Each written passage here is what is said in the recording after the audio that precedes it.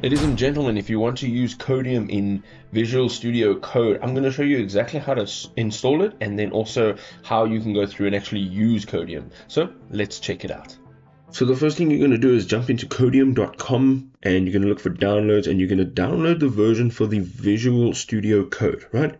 Presumably you have Visual Studio Code installed on your PC, and on the bottom right hand side you'll see this pop up, and you'll now be able to install Codeium as an extension. Now, another way of doing this is going to the left-hand side here on your toolbar, looking for extensions, and just typing in Codeium, and you'll actually find it right here, and you'll have this option over here. It'll be install and not uninstall. So I've got Codeium, and there's a few ways that you can use it. You can see I've got my index document here, and you're going to go ahead, just highlight this.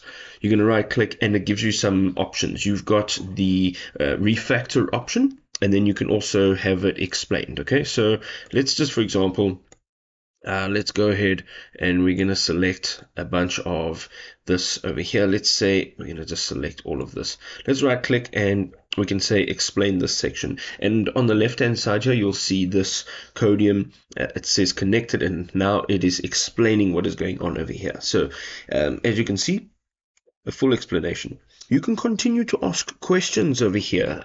For whatever reason you need to ask whatever questions you have, you can go ahead and you can choose this. Now, if you are upgrading, you can use better or more advanced models. But for now, we are using just the basic, which is more than fantastic. Again, you're going to right click and you can just refactor this.